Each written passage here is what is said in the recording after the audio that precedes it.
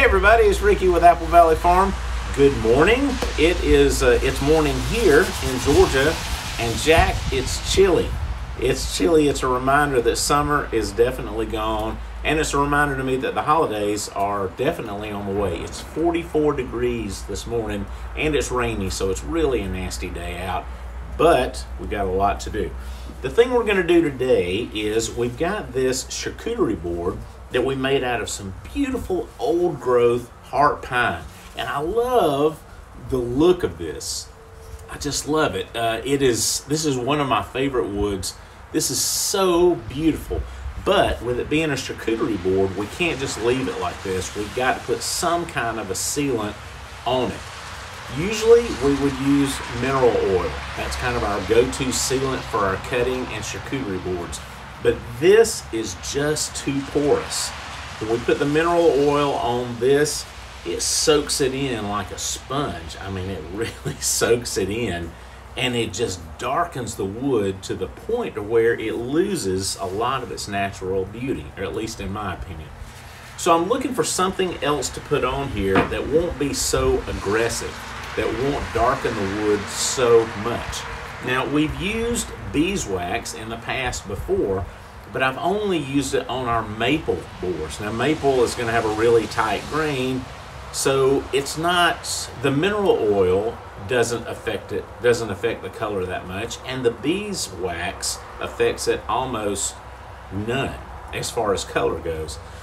So I'm hopeful that maybe this Heartpine will behave in the same way. So I haven't put the beeswax on it before, but we're going to try it now, and I'm going to take you along with me as we do it. So let's put this on here, and let's see how it turns out. All right, let's see how this behaves. Obviously, I've got some gloves on here now, just because I want to keep that wax from getting all over my hands, because it can be hard to get off. All right, this wax is beautiful on its own. Wow, it's gorgeous. So I'm just going to take an old handkerchief, any old cloth will do, and let's get some of this on here. There we go. And let's see how it does.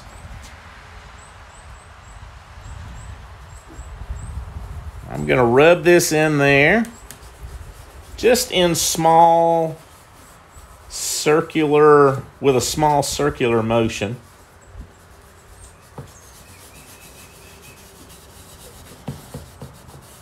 And as I said, this is an experiment. I've never applied beeswax to a board like this before, so we're going to see how it does. But so far, pow! That looks amazing. And I'm assuming it will lighten a little as we let it dry and then as we buff it out. I'm liking it. The mineral oil just makes it so dark. Everything is dark, and it loses all of the contrast between the heart and the sapwood. So this seems to be still letting some of that come through, which is good, but it's sealing the board, because when people put food on it, you don't want it to leave stains on the board and make it all nasty. So this will give it a great finish, a great sealant finish. So let's finish, no pun intended, let's finish putting this on the whole thing. Then we'll let it dry, buff it out, see how it looks. I'm thinking it's going to look amazing, but let's see. Okay, here we go. Let's do some more.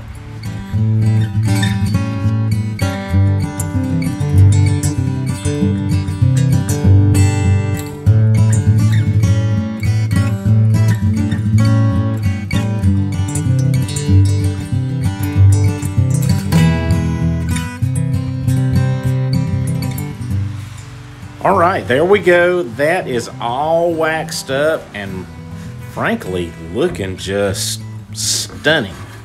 I love it, especially on this end. That's beautiful. Woo! Okay, we're gonna let this sit and skin over, I guess you'd say. We're going to let it dry so we can buff it out. And I'm going to let it sit for maybe a couple of hours. And then we'll come back and we'll buff this out and see what the final product looks like. All right.